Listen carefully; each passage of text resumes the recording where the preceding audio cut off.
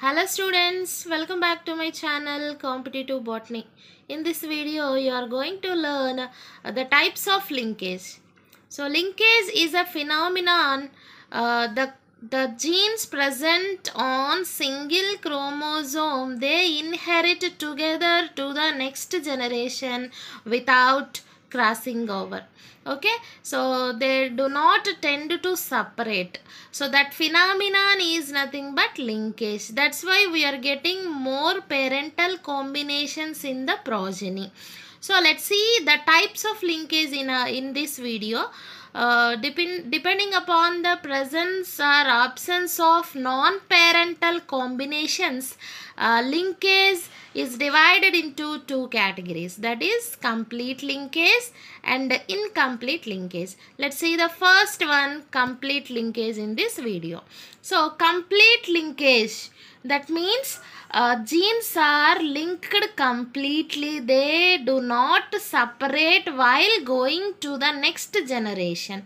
Whatever the genes present on single chromosome, they transferred as it is to the next generation. That means here only parental combinations obtained in the progeny. Recombinants were not obtained in the progeny. So complete linkage was observed by Morgan in Drosophila. Okay, when he crossed Drosophila having grey body and normal wings with the female black body vestigial wings, he obtained F1 hybrids with grey body normal winged one hybrids. Okay, that means grey body is normal wing is the dominant character. That's why he obtained grey bodied normal winged F1 individuals. When he subjected them to test cross with double recessive parent. Recessive parent nothing but black body vestigial wings. He got F2 progeny. He obtained all offsprings they resemble to grandparents. Okay, so the results indicated that there is no crossing over observed.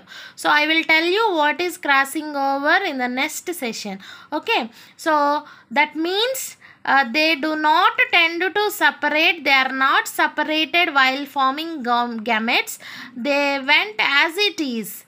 They transferred as it is to the next generation. That why we cannot get here the recombinants. Okay, so that means grey body character is inherited together with vestigial wings, as well as black body character is associated with the long wings. Both are linked genes. That's why they are not separated during the formation of gametes.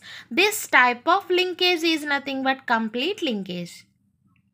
So let's see the cross made by Morgan in Drosophila. Okay, so complete linkage observed in Drosophila by Morgan. This was first observed by Bridges.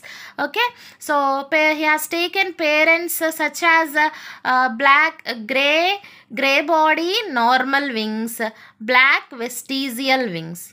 Okay, gray body color and normal wings, black colored body and vestigial wings. So he crossed them to get F1 progeny. So these are the gametes obtained. So let's see the gametes. So from this we are getting BV. Okay, capital B, capital V gamete.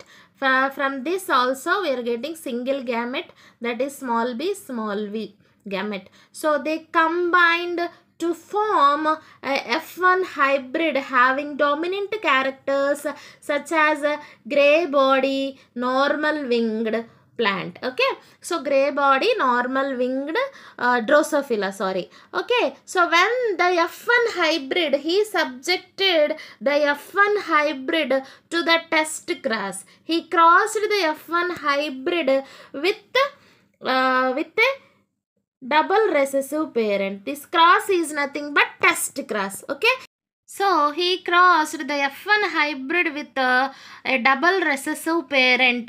He get the progeny. So from this two gametes will come. From this double recessive parent only one gamete will come. So they fuse randomly. So we are obtaining again F2 progeny. Two F2 progeny. So only two individuals obtained. They are of course you get many individuals in their progeny, but all are having same phenotypes. That means gray long, that is dominant parent, and black vestigial, that is recessive parent. Okay, so they resembles their grandparents. They resembles their grandparents. So that's why we are getting only 50%, 50%. That means 1:1 ratio. So there are no recombinant formation. Only parents were obtained in the F2 generation. That means there is no crossing over observed between these two chromosomes. Crossing over is absent. Okay, because these two genes are completely linked together. They do not tend to separate for the formation of new varieties or new recombinants. That's why we are getting only parental combinations in their next F2 generation. So he observed that. Morgan reported complete linkage in the Drosophila. Okay, so now let's see the incomplete linkage. Let's see the incomplete linkage. If the frequency of crossing over occur in between linked genes, that means if the crossing over is present in between two genes, then we are getting recombinants in the next generation. Due to crossing over, the crossing over is nothing but a phenomenon where the two chromosomal segments are exchanged in between non-sister chromatids during meiotic prophase. I will explain you, don't worry. Okay, due to crossing over, new combinations are produced among the offsprings. So this phenomenon is nothing but incomplete linkage. Incomplete linkage is a very common in all individuals, in all organisms. This was first observed by the scientist Hutchinson in maize. So he crossed two varieties that are colored and full seeds. Full means normal seeds. And with another variety having colorless shrunken seeds. So he get F1 individuals all dominant. They were colored and full seeds. That means colorless shrunken seeds are recessive individuals. Okay, so when he test crossed F1 individual with colorless shrunken seeds, he get four types of four varieties, four F2 progeny. So let's see the four types of F2 progeny. They are colored full, colored shrunken, colored full, colorless full, colorless shrunken. So here due to crossing over, look at this two varieties. These are the hybrids actually. So they are obtained in very less proportion. So due to crossing over. So this is showing incomplete linkage, not completely linked. That's why we get the recombinants in the progeny. So let's see the cross. Incomplete linkage observed in maize by Hutchinson. Okay, so he crossed two different individuals. They are colored full seeds, colored and full seeds. Plant is crossed with colorless shrunken seeds. So these are the gametes. Here one type of gamete will come. Here also when they fused together, we get F1 individual that is having capital C, capital S genes. That's why we get only hybrids, that is dominant hybrids in the F1 progeny. You all know that. So when F1 hybrid is back crossed with, when F1 hybrid is back crossed with, test crossed with a recessive individual, that means colorless shrunken, when it is crossed with colorless shrunken plant, we get 4 progeny. So during the gamete formation, in between these two chromosomes, crossing over occurs. Why? Because these two are the heterozygous chromosomes. You should remember this condition is called as heterozygous. Small c and capital C and small c, capital S and small s. So when capital C present, that condition is a homozygous condition. When capital S and small s present, when capital S and capital S present, that condition is homozygous. But here the condition is different. These are the heterozygous chromosomes. That means they undergo a phenomenon crossing over during the formation of gametes. So have a look. Here they undergoes crossing over. Here capital C gene is present, capital S gene is present. Here small c gene is present, here small s gene is present. When they prone to crossing over, when they undergoes a process crossing over, so 2 types of gametes will be observed. So they are the hybrid gametes actually. So I will tell you what is crossing. These two are the two different chromosomes. Okay. So this is one chromosome with colored, capital S colored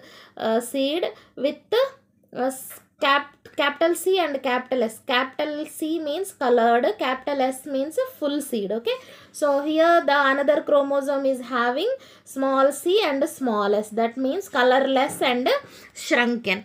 So these two are the 2 heterozygous chromosomes, 2 homologous chromosomes. That means they are having heterozygous condition. That means capital C, capital S, small c, small s. Colored, full, colorless, shrunken. Okay. When they are going to gametes, they undergoes a process called crossing over. During meiosis, there are meiosis is again divided into 4 phases, that is prophase, metaphase, anaphase, telophase. So prophase is again divided into 5 subphases. They are leptotene, zygotene, pachytene, diplotene, diakinesis. During when they are going through the meiosis, there is a crossing over occurs in the prophase during a pachytene stage. During zygotene, the homologous chromosomes they get paired to one another.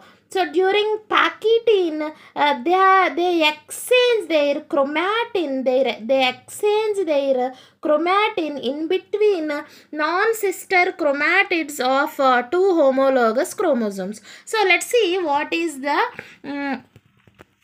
is a crossing over. Okay, here you can see what is crossing over. Okay, so it occurs in pachytene of meiosis. Okay, so these are the 2 homologous chromosomes. That means this is one homologous chromosome, this is another homologous chromosome having heterozygous condition. So when they go through crossing over, they exchange their chromatin wherever the chiasma is formed. So you can get the gametes like hybrid gametes you get due to crossing over. Let's see the gametes. Okay.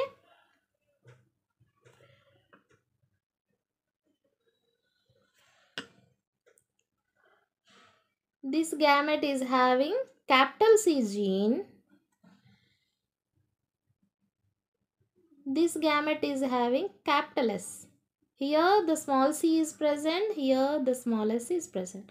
So what actually occurs here is the exchange of chromatin segment. Okay, so here to here the chromosomal segment is exchanged here to here. Okay, then what will happen? The hybrid gametes will be formed.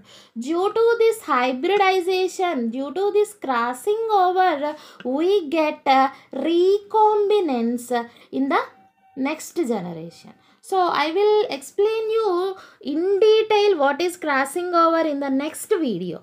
Okay, so let's see. Now we are going to see the diagram. So these two are the crossing over gametes. Okay, crossing over occur in between these two chromosomes. That's why hybrid gametes are formed.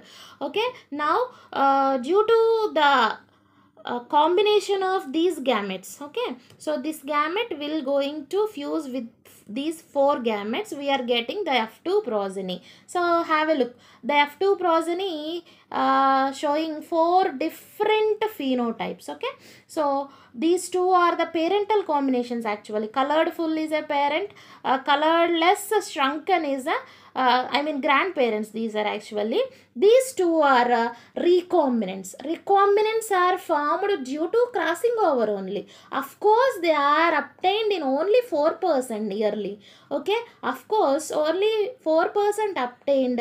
Remaining 96% are obtained parental combinations due to the linkage only. Okay, due to the linkage only. Let's see the factors affecting the linkage. So many physiological and environmental factors affecting the strength of linkage. See first, distance. Distance between two genes increases, the chance of linkage is decreases. Okay, so closely related genes are showing strong linkage, while genes widely located they are less linkage or weak linkage. Okay, that means they are both are distance and linkage both are inversely proportional to the each other. Okay, so let's see the age. With an age, with increase in age, chances of crossing over decreases. Okay, so crossing over decreases when the age increases. Okay, so let's see the temperature. Rise in temperature causes the chances of chiasmata formation, so it decreases the strength of linkage. Okay, so let's see the next X-rays. When the chromosomes are exposed to X-rays, that reduces the strength of linkage. So let's see the significance of linkage. Linkage helps to keep parental features together by reducing the probability of gene recombinations. Due to linkage only, we are getting more parental combinations than the recombinants. Okay, thanks for watching.